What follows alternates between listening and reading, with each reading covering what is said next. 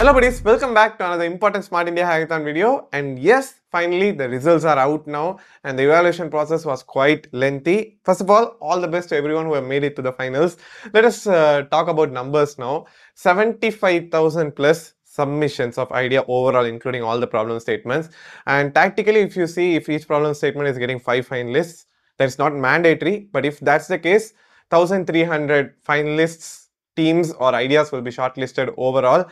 If you are among that, hats off to you. And this video is specifically not about the ones who have made it to the finals. It is for the one who couldn't make it through, and for the people who have gone into the finals, you may know what you have done better. So in this video, we are going to talk about the key mistakes which I analyzed or which I saw when I evaluated 3 to 4 problem statements and overall around 250 ideas. So in this Smart India Hackathon 2025, one thing which I noted was I didn't have to take a harsh step for eliminating teams because they themselves took their steps of elimination. Okay, so I'm going to point out the 5 key mistakes I noted overall. Okay, the first thing is modifying the complete PPT template. There were multiple teams who had submitted slides which had over 6 slides. As per the regulation, you know, 6 is a fixed slide. One guy submitted for 22 slides. While I saw that, I was stunned. So breaking the initial rule or the regulation itself can cause an elimination, and that happened in my case when I was evaluating. So first major mistake is modifying the template, trying to add a lot of slides, which comes as a pure backfiring situation. The second major problem which I noted, which was the reason of around 50% of teams getting eliminated under my evaluation and hopefully amongst most of the evaluators, is too much clumsy.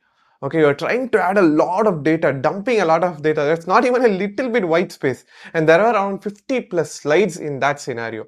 You're trying to convey one thing, you're not able to convey that. Too much of clumsy data, you are unable to understand what's important. And that itself is an elimination scenario when you're not able to convey what you wanted to convey. Right, because an evaluator barely can spend 3 to 5 minutes on your PPT. And having it that level of clumsy will be a scenario of direct elimination. The third major reason for elimination for most of the teams was trying to dump a lot of features, which makes the evaluator forget what's your core solution. Okay, so as I already said in my earlier videos, when you are going for a problem, when you're going to solve a problem, first you have to solve the core of the problem and then put on a lot of add-on features. Okay, in my case, when I saw around 30 to 40 PPTs, they had a lot of extreme features which was not even relevant for that problem statement. And that itself blocks the passage for the evaluator to understand what's your core solution. Okay, so trying to overload with features is itself a backfiring scenario. This is the third major reason for elimination. The fourth reason for elimination, I may not call it a major reason for elimination, but that is one scenario which can reduce the evaluator's understanding of your problem statement. That is missing flow diagram. Okay, as you know, the technical approach slide or the working prototype slide is dedicated for you to give an architecture diagram or a flow diagram that can explain the whole process. Okay, but to be honest, out of the 257 slides which I evaluated, around 120 slides didn't have a flow diagram. I was stunned seeing that. To be honest, I was very much stunned. Okay, that itself makes you to lose half of the points for that dedicated slide. Right? So why I am saying this again is, next time when you're participating in Smart India Hackathon or any other hackathon, make sure to have an architecture or flow diagram. That is the heart of your PPT.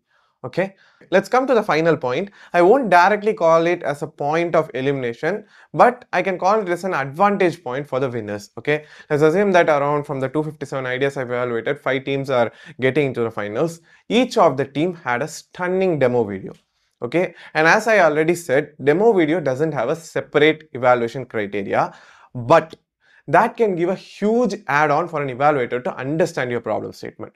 Okay, so with all these scenarios coming together, every of these 5 points, when you see it as a checklist, all the winner teams or the teams that gets into the finals would have had that. As you all know already about the evaluation criteria, starting from your novelty, what is your appropriateness, what is your technical approach, your feasibility, sustainability, all these are the major evaluation criteria.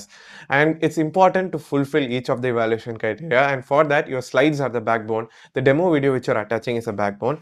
And one problem with this year's SIH portal which I noted was, no matter what additional documents you would have submitted, that portal was not even visible for an evaluator. I tried to connect with multiple SIH evaluators where I also came to understand that this was an issue where most of them were facing, where the additional document, if you had submitted maybe a business model document or your detailed research document, it wouldn't have been visible. It's kind of a flaw from an SIH portal ways, but that won't be a huge influence in your evaluation because the demo video and the PPT plays the game-changing role here. Okay, so for the teams who couldn't make it to the finals, I understand you would have put your hard work, your effort, sleepless nights and everything into it. So my key advice to you is don't quit.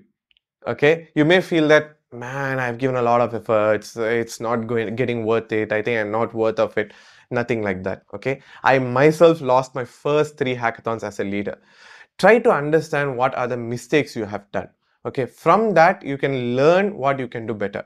Okay, now I have said the 5 key mistakes, right? Try to analyze your PPT yourself, try to analyze the structure of your demo video, try to analyze what would have gone wrong for you. That itself will teach you what you can do better. Okay, and participate in a lot of hackathons. SIH is not the only hackathon. Okay, so if you check the description, I've given a list of upcoming 100 plus hackathons across India and across the globe, which can be remote, which can be in person. Make sure to check it. Okay, and if you feel that you need something that can be a huge boost for you, from all my experience, after mentoring 1500 plus teams, judging and mentoring around 80 plus hackathons across India, all our knowledge is incorporated in this one ebook which you're seeing in this frame. Starting from problem statement selection, team formation, your checklist, your MVP development, AI tools, every single thing is in detail in this one ebook. If you want to avail it, make sure to check the description or click the link above. It will take you to the ebook. And one benchmark which I want to share to all of you is that our mentorship, the webinar which we conducted, everything happened on the TopMate platform.